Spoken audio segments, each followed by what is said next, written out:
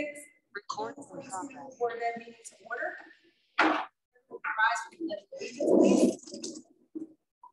I pledge allegiance to the flag of the United States of America and to the republic for which it stands, one nation, under God, indivisible, liberty and justice for all.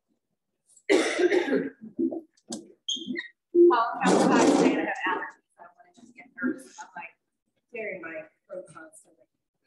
The live stream is currently experiencing issues, but the meeting is being recorded and will be posted as soon as it's over. If the live stream comes back, then we'll comes back on, we'll put it up sooner. At this point in time, I would like to ask if there's anyone from the public that would like to address the board. For a second time, is there anyone from the public that would like to address the board? For a third and final time, if there's anyone that would like to address the board, please come to the podium. Seeing none, public portion is closed at 6:02. Next on our report is the administration status of schools. I'll turn it over to Judy.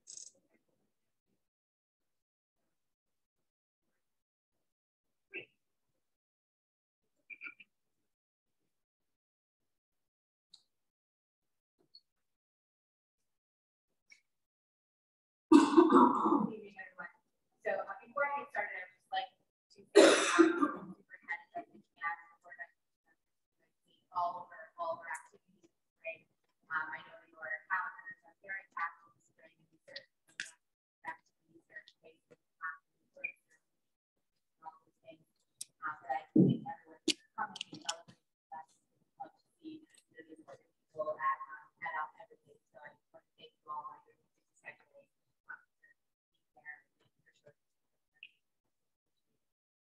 So today I'm here to present two very special awards. These are awards by Cambridge.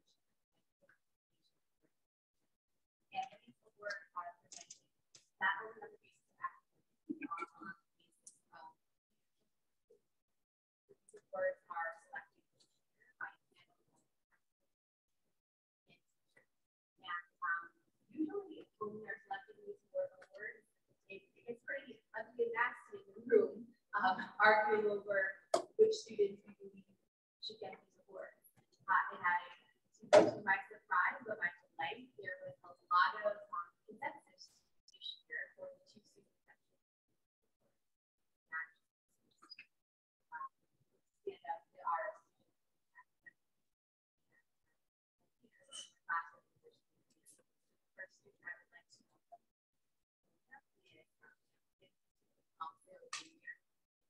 like to welcome graduate of our next program, Justin Rodriguez.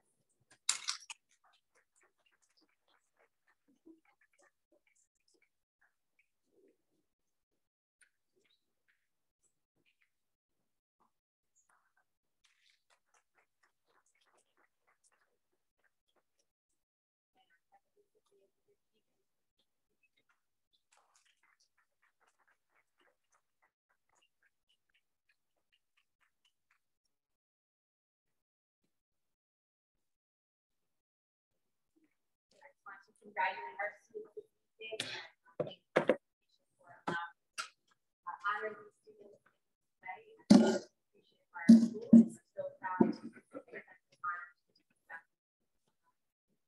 So congratulations and we're back to us for this stuff. Thank you. Now we're stall for a second to present your state. Go ahead. Congratulations. To get singled out as the top 2 students of the entire senior class at West St. High School, I think is a huge honor. So I hope you realize that and pride in yourselves and leave your little smile because maybe there's some. Just say. Thank you, guys. Thank you, and thank you to the families for coming. I know this time of year is so busy.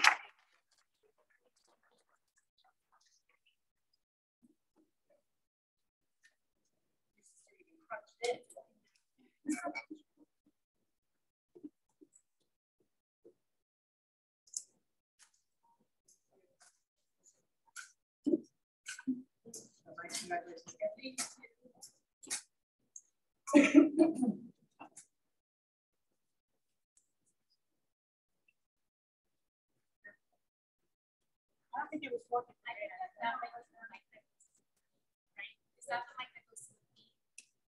We don't have a mic that goes to the feed, but I don't set up the mics. Here we go. Yeah. The next part I'd like to talk about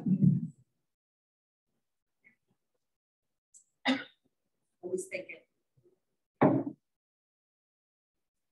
Right. So at this time, we worked really hard the past few months on our summer programs. And again, I mean, you've heard it from us that, you know, we had 2 years of the pandemic. Some students haven't been in class since March of 2020. They came back in September. We knew there would be challenges. We anticipated challenges, but it was a little different. I actually thought that this year was more difficult than last year for everybody, the students, the teachers, administrators, and so on. So one of the things that we really worked on this year was trying to get the kids back to routines, getting to know friends again, you know, feeling comfortable in school, interacting, and you know, working with their teachers and their other students in the building. A lot of students were just used to using computers for months, so now we had to get hands-on activities back in. And you know, so watching the kids during the year, we still feel that there are gaps, and we want to address those this summer. So we have a lot of programs that we worked on, even more so than last year. My team, I have to tell you, has been very, very good about looking at the kids. We're really focused on quite a few numbers in the buildings. And what we plan to do tonight is just giving you kind of a little summary of each of our programs that we're doing. So I have first Maria Burton. She's going to be doing the EL Academy at Savin Rock, and she'll share a few things about what we're doing with the students there. My name is Maria. I'm a Yale teacher at Forest School. And last year I was looking up for the Yale Academy that we had for the K-4 students, the incoming first graders to incoming fourth graders. And so this year we kept the same curriculum, which is science-based activities. It's a lot of fun building on world language. And we have reading and a lot of really nice activities for the kids. This year, last year we had about 100 students, and this year we're excited to have 200 kids, so we doubled in size. And we're also offering, excuse me, we're offering the program at Bailey. So again, it's going to be science-based. Their themes are going to be the history of Muskegon, recycling, the beach, and getting to do going on field trips to the beach. We have reading support this year, which we're so excited for our kids, students at 7. So we get to work with some reading teachers when they're doing the books that we have, and activities that go with them. Oh yes, so we have 4 units. Again, science-based or elementary. We have 2: human body, science, arts, science, earth and solar system, and plants. So for an example, with plants, students get to grow. We put little radish, and they get to watch it grow, and they grow back, so they get to see it. They're excited to take it home. They get to learn about the component parts, all built in world language, and having fun with it. So we're really excited. Have any questions for you?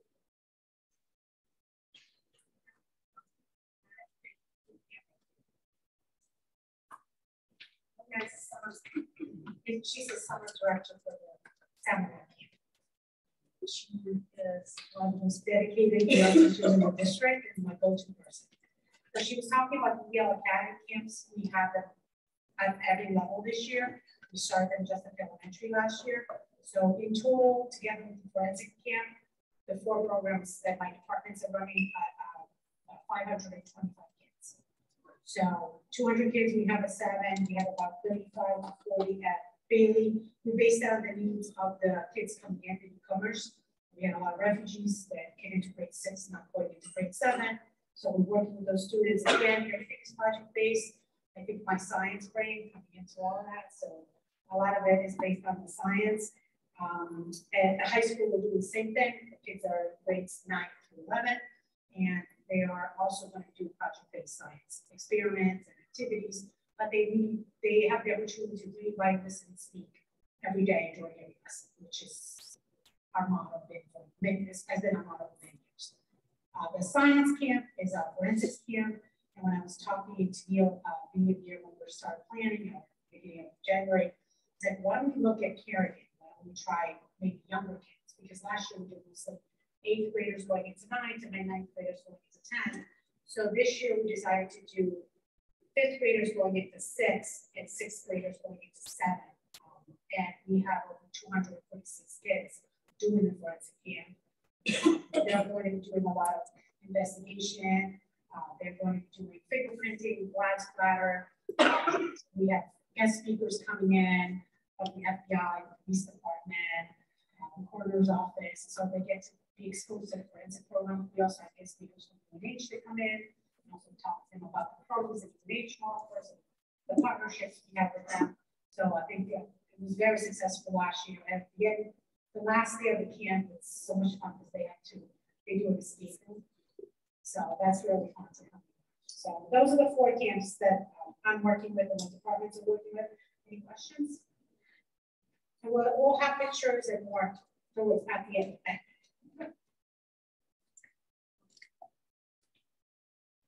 So next is special ed stuff.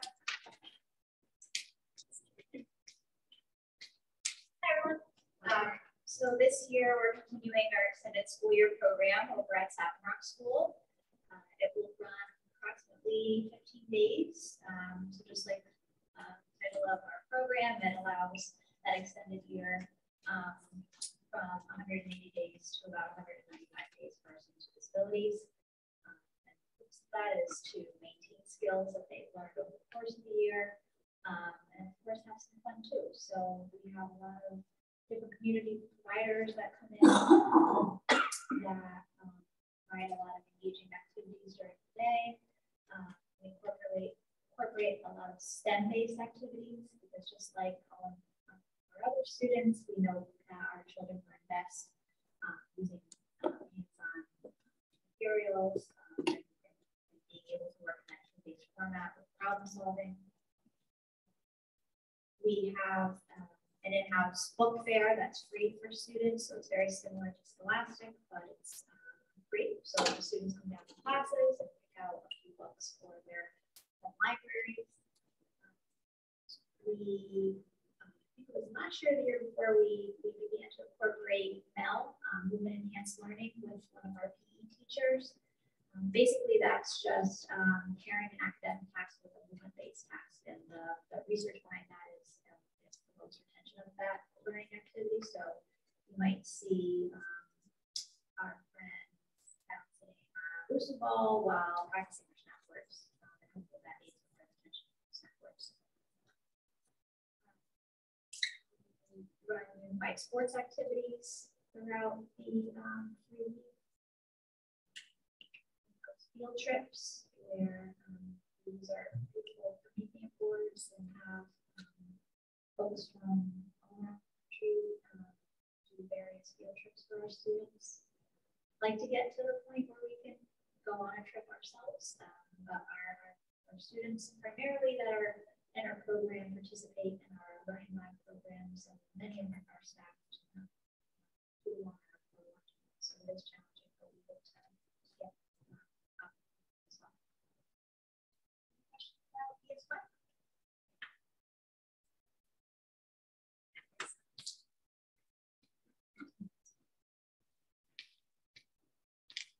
I'll be talking a little bit about the LEGO camp that we are going to be running this summer. That is for grades entering 5 through 8. And it is a hands-on learning task in small groups. There's about 180 students participating in it, which is great. It really is looking at math, science, and some coding. So just kind of the different, we did not run this last year. This is a trial this year. We thought that that was a nice addition to both the age range that we cover and the content area. Nicole says, look forward to social media and other pictures that she intends on getting out there so that we can see exactly what the activities are and how they're being used with the students. but I'm sure many of you've seen the Lego camps and, the after school activities and things like that have been used. And we've used Legos in other contexts, but this is really just all hands on, really trying to make the experience about, actually using your hands to create and applying those content areas. So I think the kids will love that. And then last year, you may recall, there was a collaborative between our schools and the community house. The community house is, as you know, such an incredible partner to us, and we really do rely on them to provide a lot of the care that parents have, overlaps in their schedules, and students are so well cared for by the staff. So I wrote a grant last year that gave us the money to run camp for 60 students, and we chose very, very carefully because 60 slots is not as many as we wanted. So we had to kind of pick and choose. What we did was really focus on students that didn't have an in-person learning experience. We really wanted them to come back into the schools, get more comfortable. A lot of these students were kids who had already maybe been iconsized as EL or had some other risk factor that was kind of preventing them from being successful, or we figured may prevent them from being successful upon return. So we wanted to bolster their summer and get them that. So this year, the community house beat me to the punch. They wrote the grant and they got a 2-year consecutive grant allocation. So we can do this summer and next summer, and it was expanded to 80 students. Great. It's wonderful. So we're running that out of McCrill. It's, again, very project-based. Last year, the things they did, they were doing bridge building with gumdrops and toothpicks. And when I went in there and we did the exit slips from the camp, we asked the kids, with just like facial expressions, circle how you felt about school prior to coming to camp. How do you feel about it now? And the mediocre faces and frowns went to smiles, and a lot of the kids really said, I didn't know school would be fun. They had been away from the building for so long, I think they forgot how to connect. And those connections with the staff that they were familiar with in the community house really did kind of make it an easier transition. So this year, 80 students, and what is wonderful is that Colette's going to come up here next and tell you how the literacy program is going to tie in. So not only will these students be getting project-based learning from the community house, they will also be getting literacy support with our highly qualified staff in the context of that camp. So we're really just kind of double dipping everywhere we can to make sure that students who may have struggled these last couple of years are getting every opportunity. So I'm going to hand it over to Colette so she can kind of wrap up how those programs are impacted. Thank you. Okay, so I'm going to talk to you about literacy team. We're actually embedded in every opportunity. The state of Connecticut passed the Public Act 6620 requires reading support for students in the Alliance District, and so we have opted to position teachers to support what's going on at the EL camp, and then also the extended school day camp, and then to meet the requirements of what is actually spelled out in the bill, we are embedding our support into the community house camp, which requires progress monitoring, so we can take the scores of the students in May and then see how they then respond back in the fall. So we're going to use what they already have in May as their score, and then hope that we can build enough to stop the summer slide, which usually is pretty damaging, and see how the students are able to maintain or even surpass in the fall. So this is our first year doing that, and it's something that I sort of co-opted or collaborated with all these other opportunities. But we are primarily entering first through fourth grade. That's where we are. I'm also here for other reasons. Oh, any questions about the summer camps? I have a couple questions. In terms of the funding, so does any of this fall under the ESSER? I know there was like $100,000 in the budget for ESSER to stop, I don't know why I got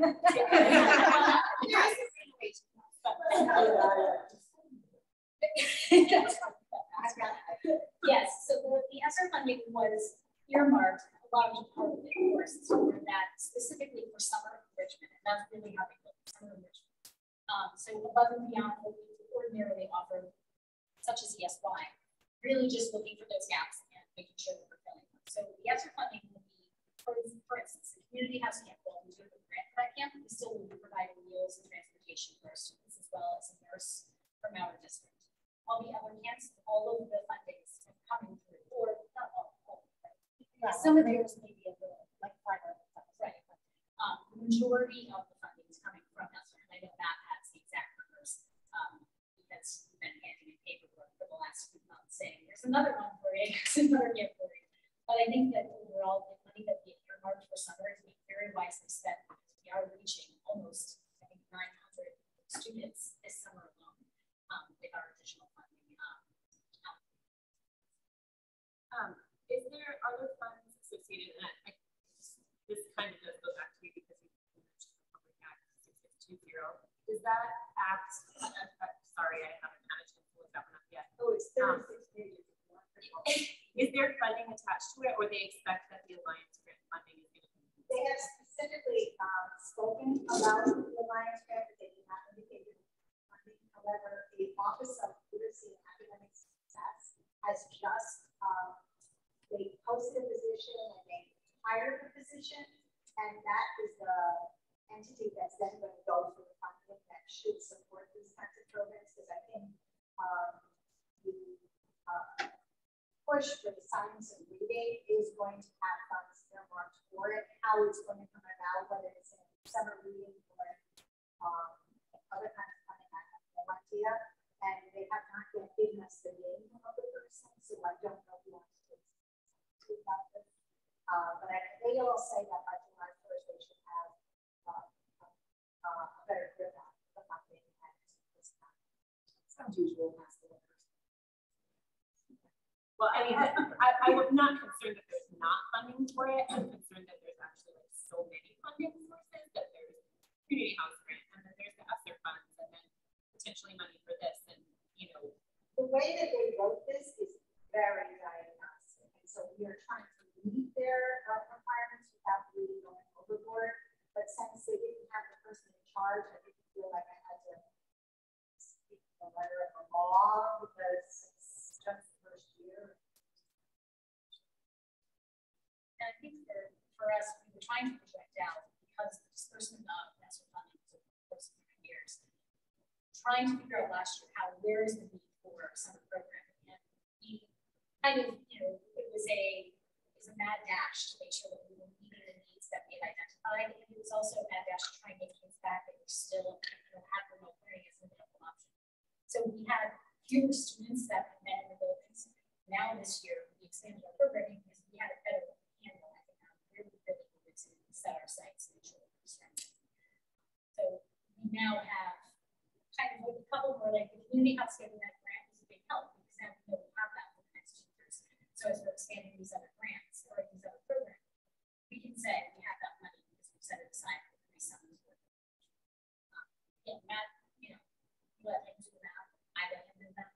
But we definitely knew that the need potentially would grow over time because we do nothing but more and more about what Did you see, Marissa, did you see an increased number in students with the programming of 60 students that you targeted last year? Did you see an increase in enrollment in the regular school year? So we saw the attendance increase. So their attendance improved. You can say it improved because they didn't have a remote learning option available to them.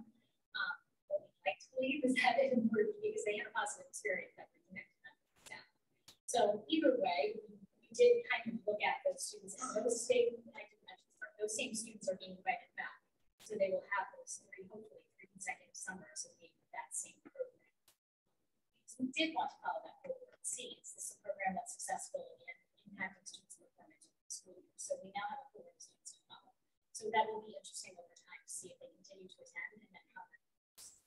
One more question. Sure. I think this is I just saw that there is summer school for the high school students, which is credit recovery, which I didn't hear any of you speak on. So I don't know if that's a whole separate issue, but I was concerned because there's $175 charge per class for credit recovery. And that just really struck me as, and it was cash only, so that was also another year. I was just trying to get clarification on why is it cash only? Why are we charging students for credit recovery, especially since we have all this, the ESSER funds for learning recovery, and also on the agenda is the adult ed program, we provide that for free, from my understanding. So I was just a little confused and concerned for some high schoolers who might especially need not be able to afford that. So last year, we actually did cover the cost of credit.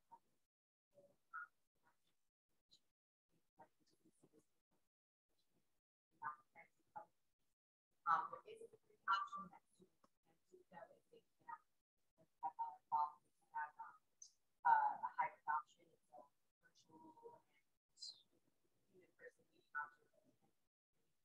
It's an option for students. The cash we've actually been trying to electronic for a couple of years. I've been trying that on that. That was all for us that credit card or Venmo or something. Electronic payment, and you don't take checks. A lot of them, we do want to get electronic. We actually the whole because it's easier for parents to get yeah, I mean, maybe we should put offer it for free again this year. So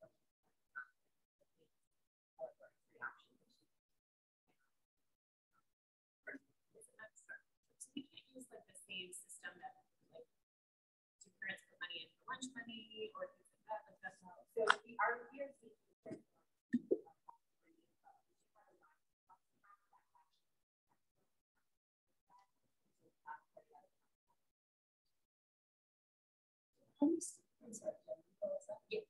How many students typically participate in the credit recovery? last year was a bigger number because of one night. Last year because it was free in general. I think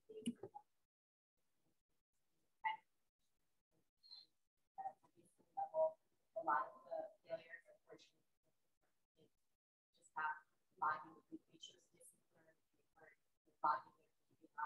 So I think the failure number is like lower this year with all students. We also have had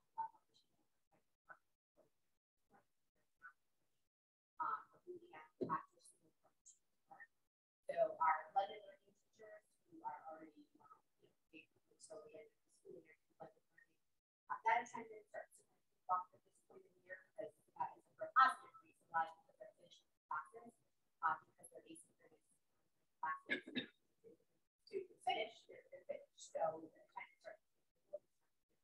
So what our teachers do is they're free for school is to do so we do doing competitions. So students were not cheap at and so from 2 to 4 and we do not either work in the teachers and teachers or to go through the online learning but for us we like what out so there is that opportunity and the students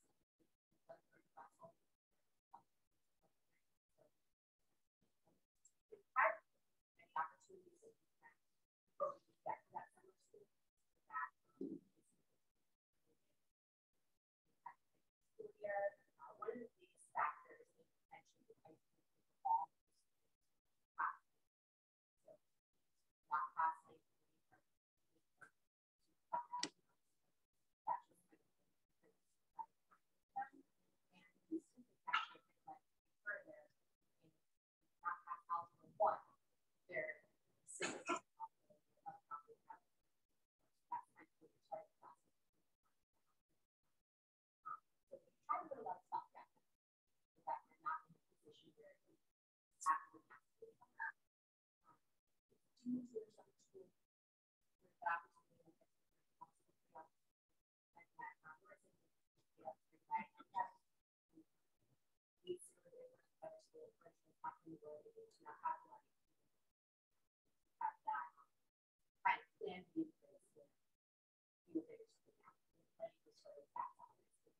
program itself, and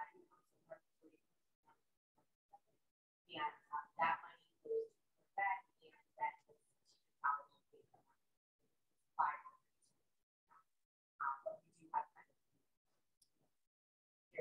central office, if you have to absolutely be a person, absolutely nothing. That's happened before, and we always leave it on that. So we really don't have. I'm not turning anybody. Right, right. And you do that, and the parents said, look, I did want my children to do this, but I don't have the money to take it. Very small plans and things like that. So these kind of things too.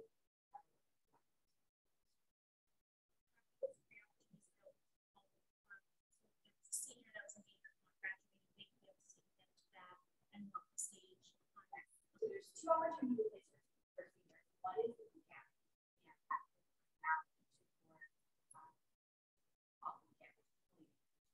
the kids actually started calling that. We've done it before, and the kids started calling it, and we just kind of like, so that's why it's called again. We have that opportunity. If you're still actively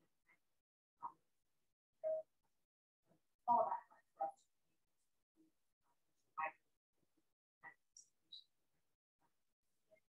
So we're doing online learning. Instruction, so amount of salary, we have to use much less than the lot of let's say she's a graduate over the summer, really trying to make sure that our guidance this year, seniors should graduate this year because there are other requirements that we put in place. We have to use natural basic requirements and also additional requirements that they have to fulfill if they so we were trying to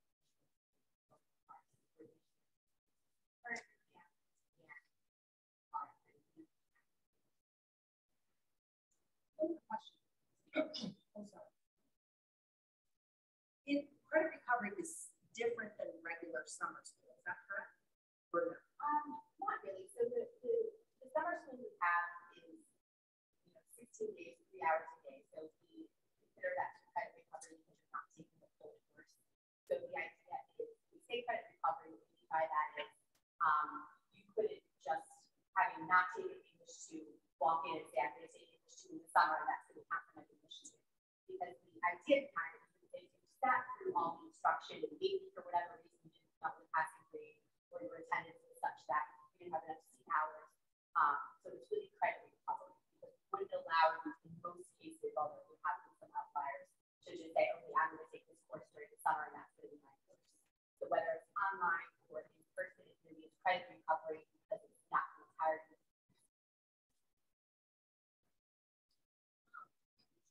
Program that we did last year. We did not last year, and we did not in 2009. My knowledge only goes back to 2000 when I started, but every year except since 2000, except for 2009 and last year. I just always think of I'm sure you, I know you I would love to do just the same thing, just hearing all of you guys all the time. I just, in the presentation, I didn't see that it was offered for free, so I don't know. I mean, there are people who will ask for everything, but then there are people who are too proud to ask, in their 50s now, where they think, well, I don't know, I just, especially with the fact that there is extra money, it was just kind of hard for me to swallow. Like, I want kids to work and learn, but, obviously they need to do it for year, for whatever reason, maybe there should be a charge, but just. Dana, I think it is good to hear that there's stuff going on before they get to the summer. I think that's a little reassuring. You're starting before the summer. Pre-COVID, are we noticing that these camps offer encourage a better percentage of graduates? So would it be beneficial if we were to find a way to fund boot camp and make that a bigger program so that more kids could access it? So when I started as an administrator, our graduation rate was so our graduation was about 71%, which is far below the state and actually low. The year prior to COVID, we were at 89.8, which is excellent. Last year we did dip a little bit. Dip really didn't have anything to do with our seniors. Seniors that students here to drive rate or a couple of things that impacted it. Number one, and I joined with Stefania and Karen and Nina, they created a really great program at the community house, like a transition program for our students, which means that students who left us at 18 gone off to this program, community house, lunch, life skills, job skills, all kinds of fantastic things.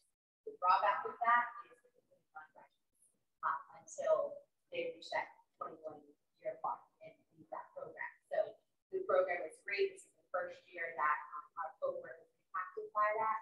So it's, you know, it's only a number, and I don't want to get too wrapped up in it when that's such a great program. I wish the state would change the way that is reported, because it's actually kind of silly that that will impact the graduation rate. They really are not graduates, they just continue their education. What the state will tell you in the past is that those students are reported in the 6-year cohort, and the answer to that is sometimes. But because they can stay to their 22, if they have started high school when they're 14, you're not done within the 6-year cohort. So sometimes they're reported in the 6-year cohort, depending on how old they were when they started high school and how old they are when they exit. They may or may not. I've been asked to graduate them, and then can they go to that? Unfortunately, no. They can't. Other things that really dinged our percentage that year is the amount of transiency to other districts. And I would never want to blame anybody else's district for anything, but there are some districts that are great about following through. If you send paperwork, I'm going to use Shelton as an example because they're very good at it. If I send a paper to Shelton that says Kim County has withdrawn from Western High School, with the intended for Shelton High School, look forward to them attending. If Kim County is not registered with Shelton within a few weeks, they will start pursuing Kim County petitions come in. They will actively pursue getting registered. Some of our larger districts, unfortunately, that information off and the child who registers is pursue that. And I get it because for large districts, probably have that. But what happens is the student enters our 9th grade cohort and then withdraws from us. It does it the correct way, and he comes in and says, Kim is going to Haven, and you can sign her out, and say, okay, you're going to register with Haven, sign here, and they do, and then registers in Haven. That is counted against us as if the company continues. So because of the transiency that happened during COVID, I think that we're that unusual. It's had a little bit of an uptick in our seniors who do not graduate, but really not much. I think the rate of our seniors who actually physically do not graduate was very small, and no bigger than it usually was, but there's other things impacted, and we were kind of we're at 84%, which is still good. Not where I want it to be. I really want to be at 90%. We're so close at 89.8. But I think that this year we are right back where we need to be.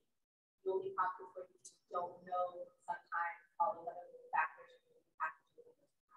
So what we do is when the numbers are released, I will contact Judy to request a spreadsheet from the state, and send me the spreadsheet. I will get all the data and we will see each and every kid who did not graduate the cohort why. And it could be that they just didn't pass entry to the least likely, could be they went to adult education, which is great, diploma. But a lot of the times that they went somewhere else and they were told, so we try to annotate the spreadsheet and send it back to the one. And we also list what intervention we put in place to activate it. So I can't think of a single instance where it just stopped out and no one knew and no one followed up or anything like that. But my answers are always too long. So to give you the short answer to that, yes, it did help with me. We could expand on that concept because some kids do have kind of a reckoning in their mind. They have empathy and they want to turn things around. Sometimes it's too late to do it in the regular classroom setting and they need more. And to give Dana the credit she already has, because you know Dana well. I'm terrible with phone numbers. I know Dana's next number by heart because we are in contact so frequently about her students. And she is a fierce advocate. So if she knows that there's a few kids and she's looking at, she knows everybody's grandmother, aunts, I mean, probably previous graduates that were related. So she'll say, I know Tammy's having a tough time. This kid needs a few more credits. How can we do this? So those kids are never gone unnoticed. They're never flying. There's no one that flies under the radar here. As hard as they may try, they're not escaping taking credits. So we are that one. I have that one. Okay, so we're still on. But we are in constant contact about how we can make sure that every student really needs that support, is getting that support, and with the funding, you know, like Dana said, she said, I need this much money, and I have just this much, and of course, you know, we're going to figure out how to make that happen. But it's I think the collective efforts of everyone at the high school that really they're looking at efforts, and even those kids that were on that remote learning and came back, they're right back in those offices, and counselors are pulling them in, so are the outreach workers for that matter. So there's a lot of people looking at. I really can't say enough about the outreach workers that we've had this year. I want to talk about Bank of New York Block because it's not a very high salary position, but they are the biggest shift or asset that we have right now. I know we have several more people in other buildings, but I think probably a little less bilingual. She has background in public health. She is so good. Like I said to her and maybe the day, like, we're coming back next year, coming back, right? Because she's like, yes, we're going back with the classroom we got her. She's back there. But all of our outreach workers, you know, Rich and Ross, they're just such an asset. On the ground, going out, being outdoors, and all of those things.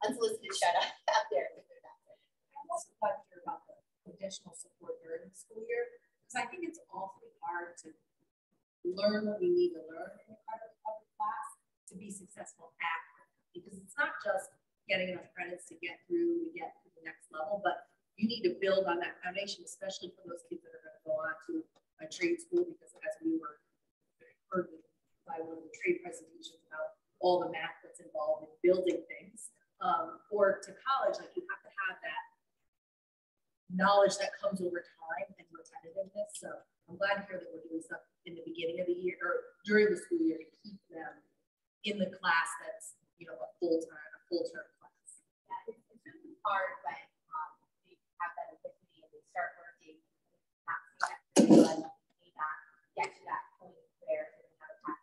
Sometimes that causes another shutdown. That's not what you want. So I always tell the teachers that I should never do diet. Say, you know, when you're on a diet and you eat something so good for several days, you weigh yourself and you haven't lost anything. As a grown adult, you're saying, well, you know what, I can do anything with much harder tomorrow. Absolutely not. You're like, that's it. Forget it. I can talk, you know, I'm going to Sunday donuts with an adult, and that's not how we think about kids when they have had that moment and they're trying and don't see any gains from it. That's really hard for them. So we have to kind of put a thing where, you know, we're not giving away the reaction. He'll always says, we'll have to do something we couldn't do before. But we're putting kind of that scaffolding in place and allowing them to get to where they shut down.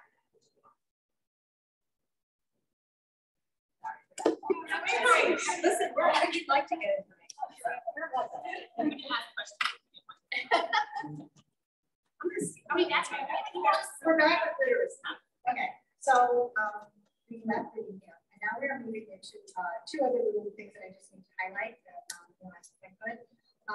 We have a subscription to our audiobook program called Learning Ally, and it's specifically developed for students with dyslexia, but it's available for all of our students because I single out one student to classroom may have that, so everyone has access to it. So on May 25th, I got a note from the Robert Dyer from Learning Ally, and he said he would like to congratulate the West Haven School District at being selected to be honored at our annual Spotlight on Dyslexia Conference for the district's tremendous work in advancing literacy outcomes. This award is intended to honor districts on the leading edges of best practices and making advancements that align to the science of reading, understanding the whole child when it comes to literacy, and effectively using the Learning Ally audiobook as a solution in this work. So we are going to be featured at a conference this coming week.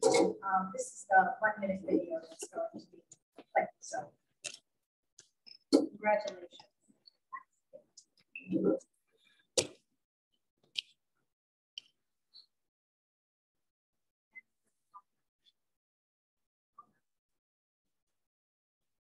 District is pleased to be recognized in this year's West School District is pleased to be recognized in this year's Spotlight for Dyslexia Conference. This special honor recognizes the hard work and dedication for educators, teacher learners, and a passion for reading and meeting diverse needs of our students. Most of all, it acknowledges our students for being strong, resilient, and rising above the challenges they have faced over the last 2 years. Serving over 5,000 students in 9 schools, grades pre-K through 12, our district is dedicated to improving literacy outcomes and enriching educational experiences for all students. As we emerge from the pandemic, West Haven teachers and leaders have used this as an opportunity to innovate and transform our learning environments and celebrate the many accomplishments of our community and thank Learning Ally for helping to lift our students through literacy. So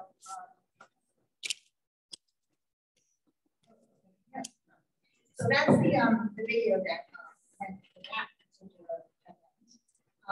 And then I do want to also bring to your attention, I think last year, Neil had spoken to us and we had written a grant for something called Teach Rock, which was coming out of New Jersey, a rock music program. Steve Van Zandt is it's sort of his baby. And we put together a video and we were accepted. So I'm going to show you the video.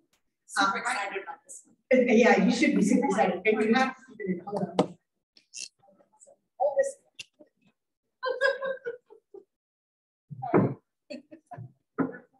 Technology.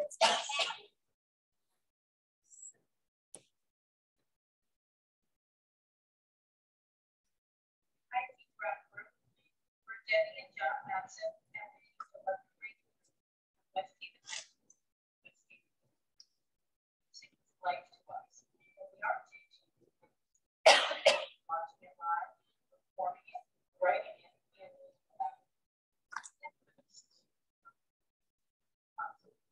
share our love over ever since. Try to share these with our students within a home.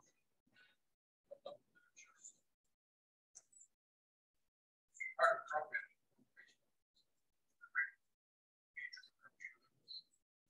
choose us to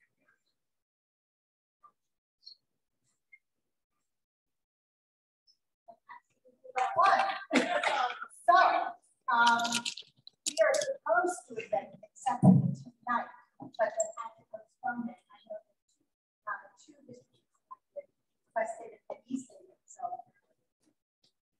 But Deb and John Madsen, who teach English, playing this summer, and they will be using lessons from that in their classes, which is something that very exciting. Great. Any questions? Excellent. Too good. Thank you. It was my class of 1984 classmate, so I'm especially proud of her. Yeah. So bring out all the t-shirts you got. So that's our summer programs, and we will let you know who could be taking pictures and find what is going on during the summer and share when we come back as well.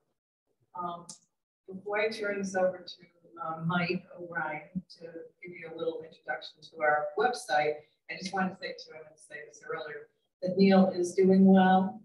He's going to be sending me an update on how he's doing. So look for that. So now Mike O'Brien, share the website.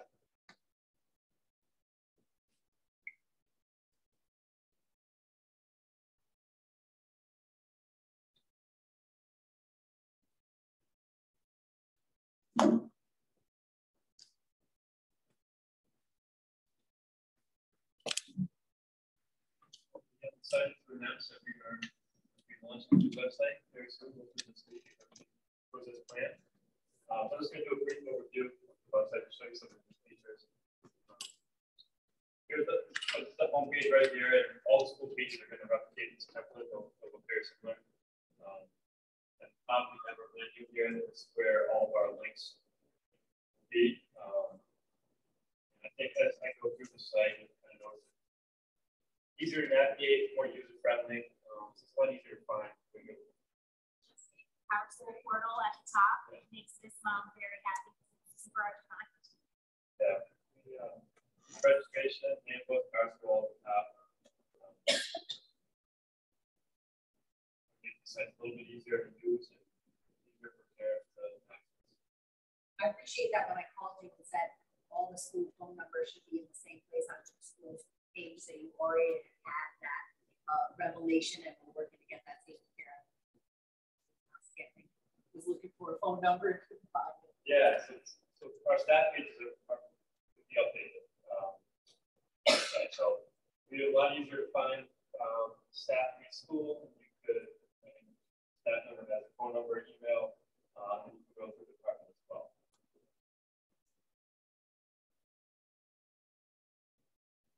That's the home page. Have underneath the image rotator, we have a news section where all of our main news stories are going to live there. So as this page is populated, these will get pushed off to the bottom, but they're still going to remain here. If you go to see all news, all of the news stories are going to be on this page here. You can also filter by school as well. That on the right hand side, is that our social media feed? Yeah, so the live feed is basically social media. It's not pulling it directly from our social media accounts, but it's essentially the same thing. In the back end of the website, you can post everything from social media and live feed. And so basically, essentially what you see on Twitter and Facebook and Instagram. You can only put 4 photos on this though. Where that Instagram and Facebook you can have 10. Yeah. Twitter is 4 and the live feed is 4. So essentially Twitter on the whole page.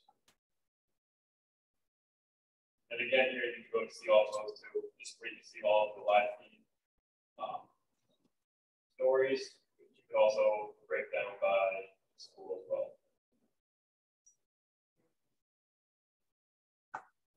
The news and live feed, we have our calendar of events. Going through it on the page here, and you can also go to see all events. Here you'll have a list view. Also do. Also view it calendar view. And a nice option with this too is you could also download it to your email or your phone. The download feature is that the subscribe button? Yeah, so right there. So it's hard to tell, but to download it, go right to either your email or iPhone or smartphone. Is it like the ICS? Yeah. Oh, that's really nice. Yeah. So like the CIAC does with their schedules and their changes, so then you'll get the changes as they occur. Yeah. Oh, that's great. And if you only want to, if you're a parent of one school, you just want that one school, you can go to that school's page, go to their calendar, and download all their events. So like right now, events for the entire district, but if you want to go to a specific school, you can go to the school website and download it there.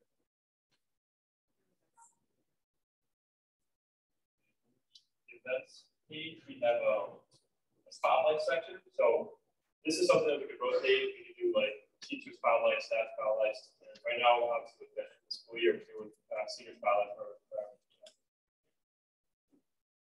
just short biographies for the senior spotlight. We're just a couple sentences about where they're going to school next year and what they plan on majoring or what they plan on doing. This is something that will rotate as the year goes on. And when is this online? Hopefully this week, hopefully Wednesday. This was a huge undertaking as somebody that works in ITS. I know that our website has not been updated. I should say not updated, but it has not been revamped since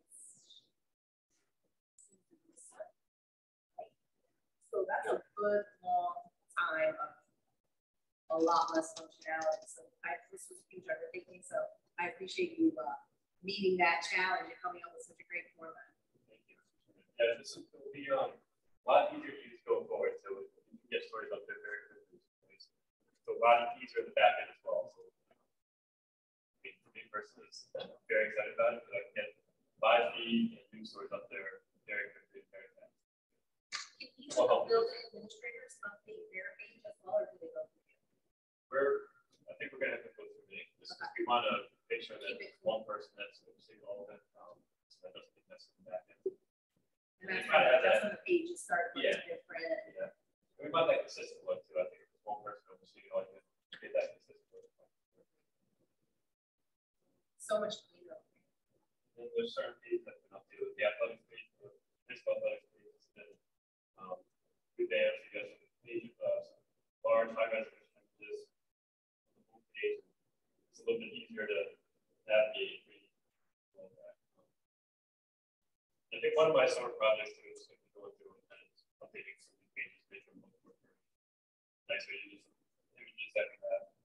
This is one example where it has some time to kind of update it from what it looked like. Get like student input, teacher input, parent input, like user. I mean, obviously, like you're the expert, but did you get input like a lot of times when it's evaluating user ability, feedback. We kind of it was more like asking around with it. It wasn't like expert there.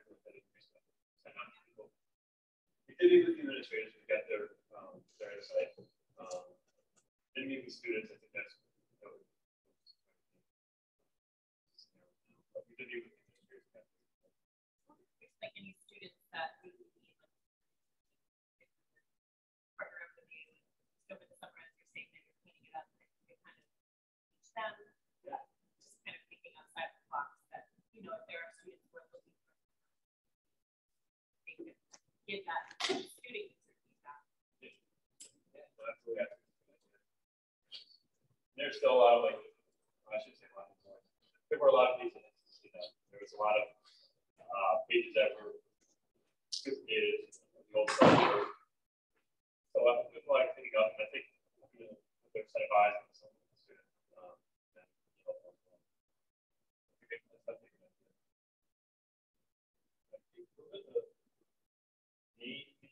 The other thing too is that forms very nicely to mobile or tablets. So this would be the mobile version on your iPhone. Don't leave us in the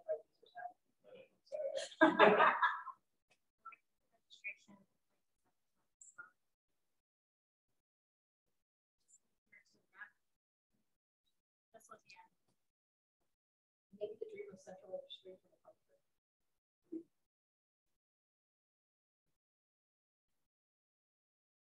Then if there's any there's any alerts, if there's a snow delay or school closed or whatever, those alerts can go across the top of the page, or there's like a banner opposite, like when you go onto the home page and it says like school is canceled today or whatever. So there's different options that you can make it look really nice. But across the board, very easy to see.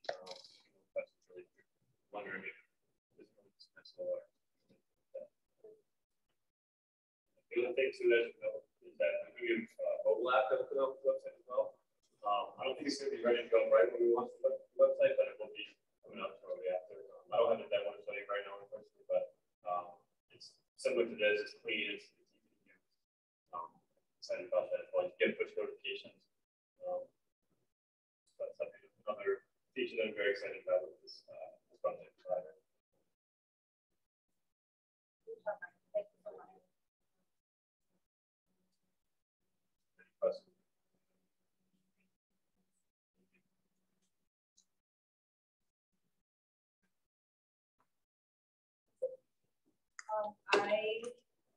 Our city representatives have a band banquet tonight, so unfortunately they couldn't make it. I did leave them a little gift for their service from the board that Dana has graciously offered to deliver to them when she sees them later at the banquet.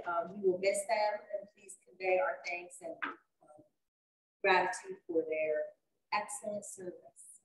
And we look forward to seeing you, board representatives.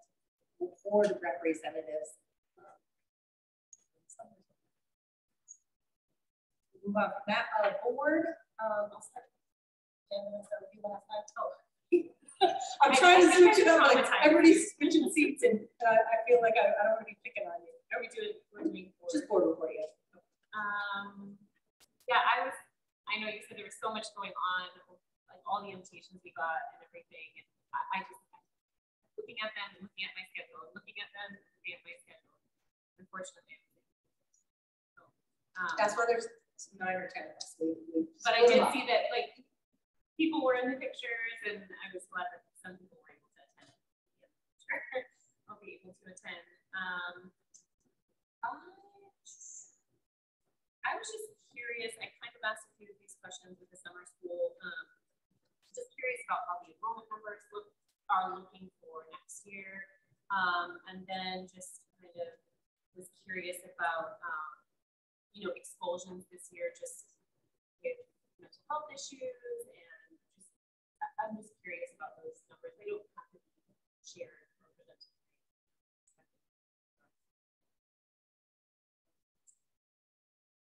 I feel like we usually get an email with expulsion hearings, correct? Does that come through our email? So if we haven't had an email to your board event email that said there's expulsion hearings come up, thankfully that means they're on. So yeah, I haven't seen any in like a month or two. Because I've been slowly going through the bylaws, and I saw that it's supposed to be 3 members of the board that sit on expulsion meetings, and I hadn't heard anything. So like, maybe no news is good news. Yeah, I haven't seen any come through. So.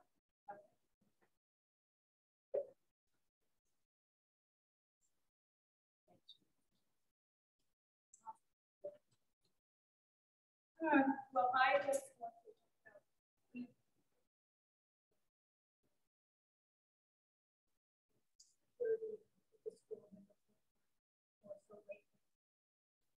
So was that a video that Amanda shared? Because I feel like Amanda shared a video on Facebook about a system that was in place. system that is in place. I about it. Yep.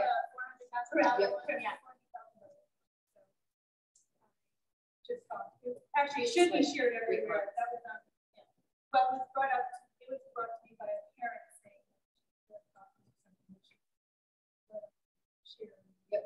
I saw Amanda share it on her Facebook, so I called her the next day and said, I can't find it now, but go find Amanda and have her show you her Facebook post. It was a really great system that I thought, although we may not have $400,000 to spend on a system right out of the box, there were options in there that seemed very low to no cost that we could implement. And Neil said he's going to have a show up and we'll talk to Patrick about I never say his last name, right? Uterla. I would say Uterla. I know that's wrong. So that's why I said I probably said it wrong. but he's always on top of that. Yes, it would be a good pilot for Washington School.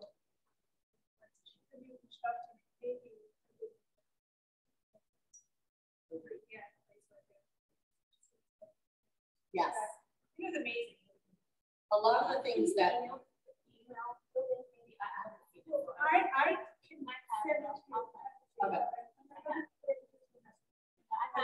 it to you. Okay. Yeah, I thought it was great. I spotted it on amazing right after the unfortunate event. RSRs are representative to what they can is not everything.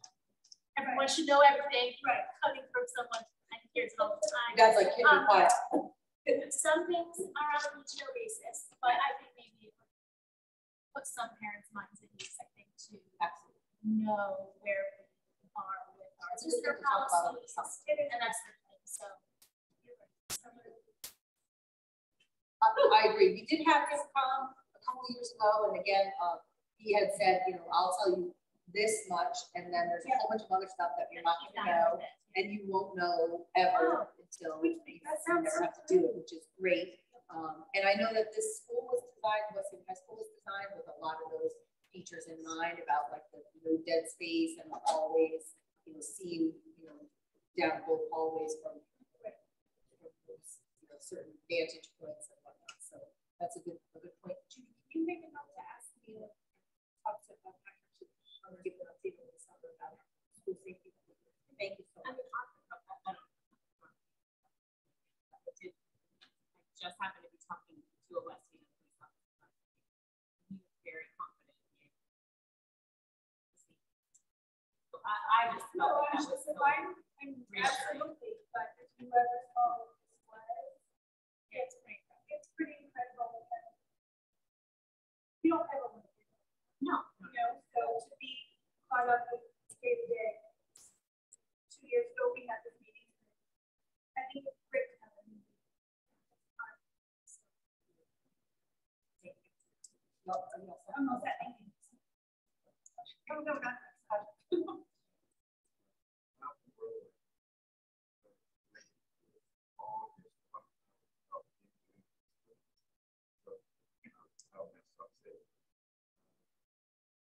No one does it. Really up next. Thank you so much. For all the work you've done.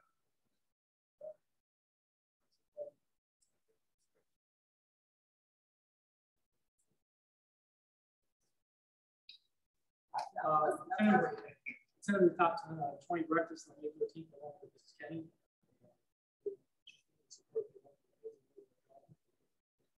Certainly have bright futures. They asked me to provide the key lessons and the key schools carry it forward so it's not us the adults up from them. All have a wonderful high school career and opportunity for them. And I think they took that and appreciate it. We also had the opportunity to come to a college signing day here on May 15th. Talk about this time of year or something going on. So Michael had it on the website. Definitely want to recognize our theater program. Obviously trying to bounce back from COVID. West Haven High School Theater had 10 nominations in 44 categories for student awards. This brings, I believe, one of our students, Bryson, home with the gold, if you will. Yep. And Madeline Bryson was also last. Oh, I'm sorry, yes. Obviously recognize our softball team had a great year. Unfortunately, they ended last Friday. They should certainly hold their heads high and a lot to be proud of. Obviously recognize raised Richard and April Help. Amani tab. Yeah, she's an ESIP student, but she plays on a basketball team. She's phenomenal. Yep, she recognized as the All-State Girls Basketball Register. And also our Coach Moriarty was recognized in all area basketball coach of the year. So obviously have a positive example. Certainly want to recognize. And I think Paige, you're all-state softball, correct? And Cheyenne Raccio and oh no, there's another. There you go. I knew it was a front. I knew it was a chain. Great year for second season. That was a great year. Oh yeah, But this, I have to say, it's so great to see. I follow a lot of West Haven residents and their kids, seeing their kids and their joy and their kids' successes coming across on social media. I always try to make a comment. Reading about the scholarship, $500 scholarship last week. Congratulations. Just the opportunities that they have and the presence that they put out there. Like, I think it's so good for parents of younger kids to see that our kids are doing all these fabulous things at West Haven High School. It chokes me up. So congratulations. I know I'm trying to hold it together. This time of year always makes me cry, literally. From when the time my kids were little, I would go to like the football games or the band concert or any place somewhere, and I'd be sobbing like it was my last day on earth. And I'm like, oh, your kids are doing. I'm like, no, she's 9, but this is so sad.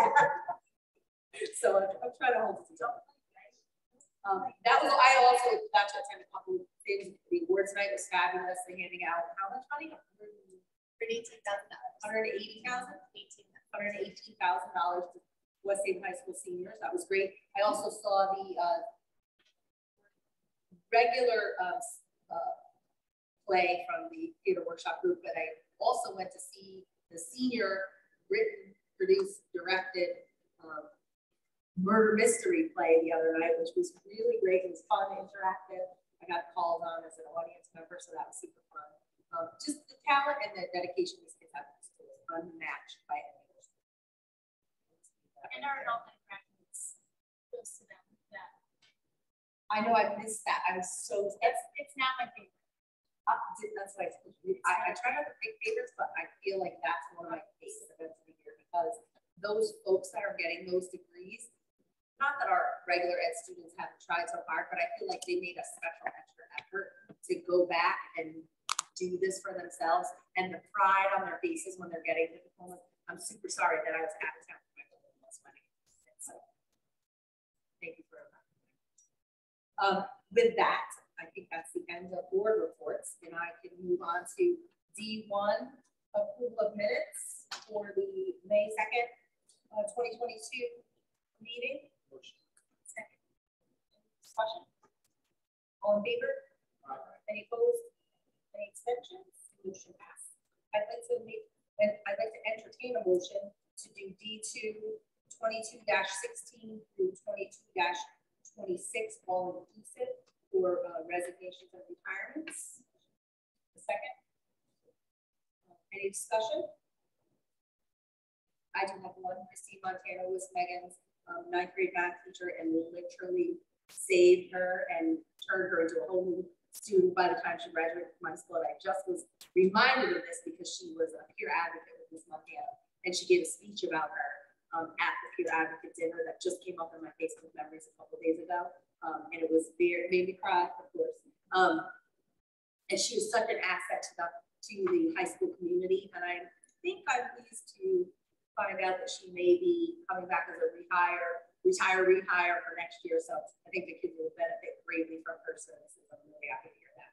And I also want to wish all the other teachers and staff good luck in their either new positions elsewhere or their well-deserved retirement. Motion to all in favor? Any opposed? They don't care. Any extensions? Thank you. Motion passes. D3, 22-27 to 22-29. I'd like to entertain a motion for that to be all inclusive. Second.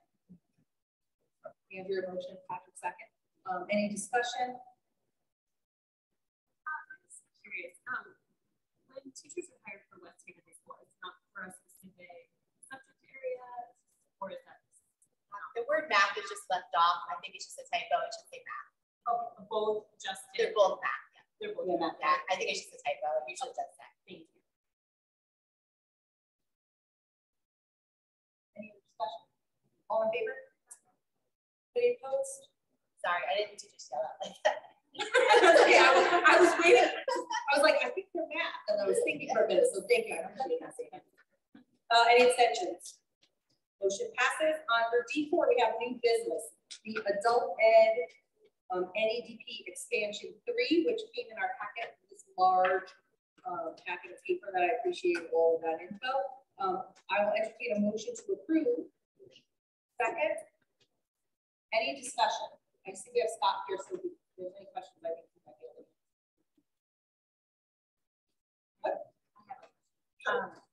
So I noticed on page 5 that there's other schools that successfully offer this program, and I was trying to understand like what that means. I mean, I went online, I looked at the program. Obviously, participants need to do a portion of life credit is helpful. I'm just curious if this need is part of that. Like, what is the need that you're seeing, and can you explain a little bit about? Yeah, NEDP is a National External Diploma Program. It's a federally recognized program. This is a federal grant that we've had for about 12 years now. This is our third expansion of it. And so this is like the third iteration of it. And because of which we are the only one in the area, in this area doing it. And so we We do it for the Milford residents as well, and we get federal money for that. We do it for the entire valley, so in Neighborhood Valley Regional, we have that school, and then they also do West David High School, and we expanded it to 5 locations. So we have Milford, we have Valley Regional, we have West David High School, we have West David Community House, and Malloy School as all sites where people can do it, and it's 100% online. And basically, to get in, you have to pass a certain math and language arts skill set. And you also need to have a computer that has a camera, microphone, and also internet connection. And what they will do is they will meet with their assessors. They can meet with them in person if they choose. They can meet with them through the Zoom. And what they'll do is they'll open up levels within the program. And then the students have to be self-motivated. They have to go through it. And if they see that there are some issues, that there are some roadblocks, you know, the assessors are going to make an appointment with them to say, what's the problem? What can I help you with? You know, they really can't do the work for them, but they can help them work through the problem. And so this expansion really allows us to, because a lot of that money we use, piece of it is to pay the people, but also we need technology to run it. So we always need computers, and we have to market it, so we need advertisement. And so like part of that money and part of the other grant money that we're using, we're going to use by advertisement on billboards on 95 to just advertise. To advertise all of the development programs that we have. And so that's kind of what it's all encompassed. But yeah, so we use 3 schools that we use in West David High, Milford, and in the Valley. So with the funds requested, that you're requesting that from the federal? Yes, but in order for us, we have to constantly, in order for the federal to approve us, we always need to have Board of Education approval to do so. Because they want to see that this board wants to see the continuation. So, and I've already submitted the grant, and I just put on the grant that it's pending. So depending on how you go tonight, whether it will be expanded or not, because it's around. We got a lot of extra money last year, especially with COVID. We're looking to try and expand our numbers a lot. In the past, we've had 14, 15 people a year.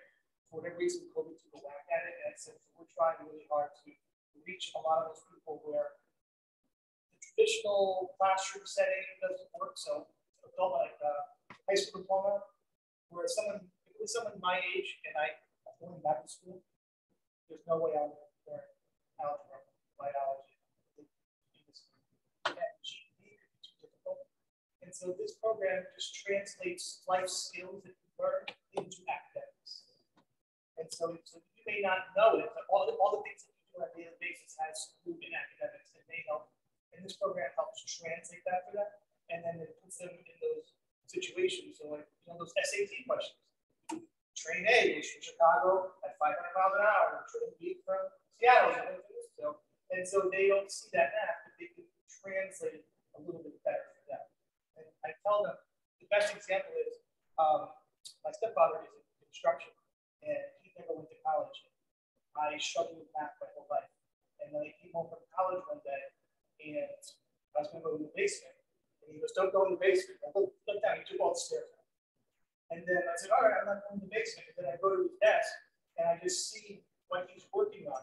And it was basically advanced algebra. I was like, "Wow, what are you doing?" Because I have to figure out steps. I have to be 13 steps that be this wide, that be this long. And I was like, "I'm doing that in college now." He goes, "Really? It's very simple thing." And so those types of things, he never really had the traditional school experience, but he was able to translate all those things into a working environment. And he's actually a very smart man in math, but he's like, "No."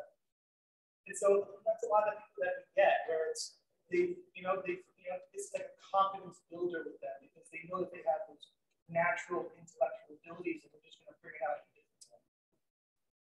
So great explanation. Yeah, thank you. So this is fully federally funded.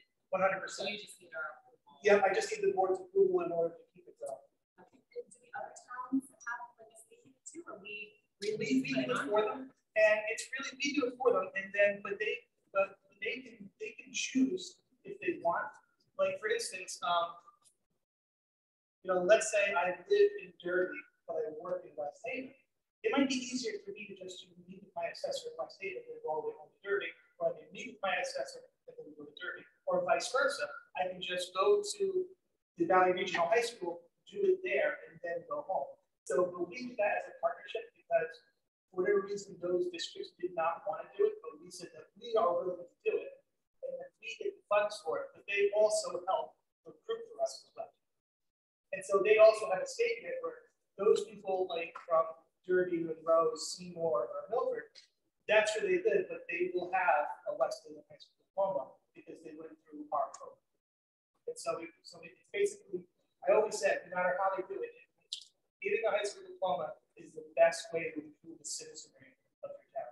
The more educated they are, the more they're going to contribute. And we're just looking to find different and creative ways to do it. And this is a great way to do it. And I think with this extension grant, we have it for another 2 years.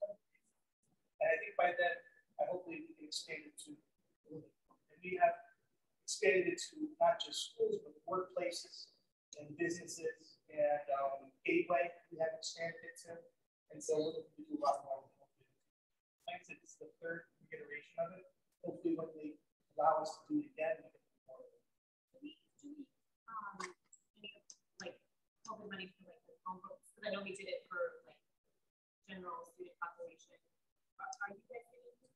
We don't get it COVID money because we're 75% of adult ed, that's high school diploma, it's funded by the state. And the other 25% comes from the board. So we have to operate within our grant budget. And so I mean, and we do pretty well by it. And so right now we're in the process. The grant's going to end June 30th. So we're in the process of spending all that money.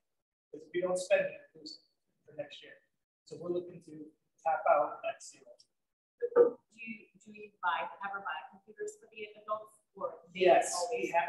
We were looking to buy computers for the adult students, and we would keep them for us. They could use them in the classroom. The teacher would have to return them.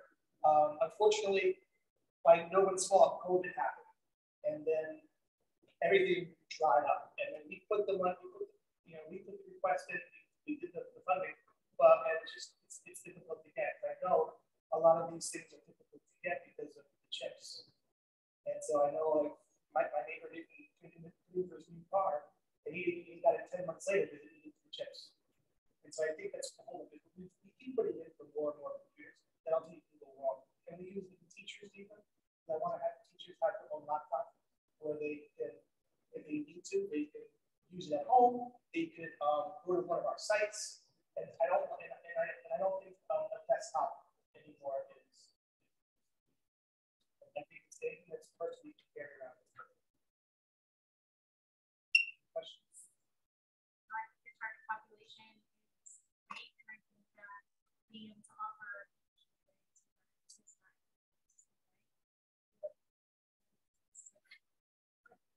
remember that when you do the speech next year at the graduation. Great job, Scott. Thank you.